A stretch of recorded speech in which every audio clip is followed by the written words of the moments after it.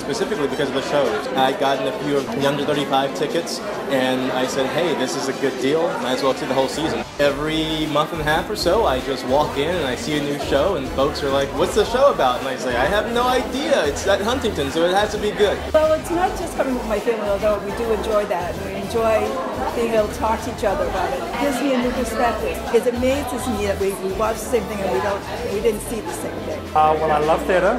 I love the plays that the Huntington was putting on. I mean, I think they're of the highest quality. And the fact that it's right in a city where I can walk to see a play, particularly a subscriber, when it's really affordable, why wouldn't it? It's a great thing to do.